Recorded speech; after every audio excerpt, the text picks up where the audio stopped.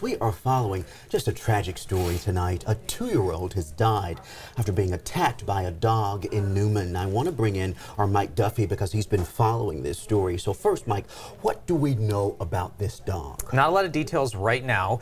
We know that this dog is a pit bull-mastiff mix, and it was the family dog. Do we know the fate of this dog? You know, anytime we start talking about pit bulls, there's a lot of conversation around this. Yeah, there sure is. So it has been taken by animal control. It is expected to be put down.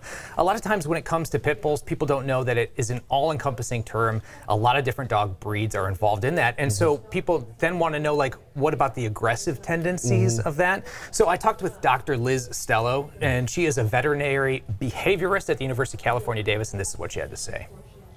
If you speak of different dog breeds and their relationship with aggression, I think you'll find that there is a stronger association with the individual dog than there is with breed of dog.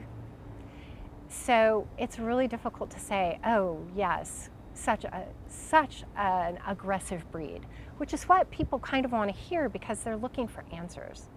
There aren't general answers like that here, unfortunately.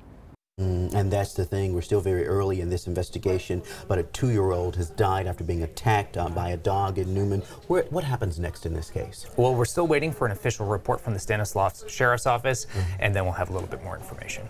Okay, Mike Duffy, I know you're going to stay on top of this one. We thank you for that update.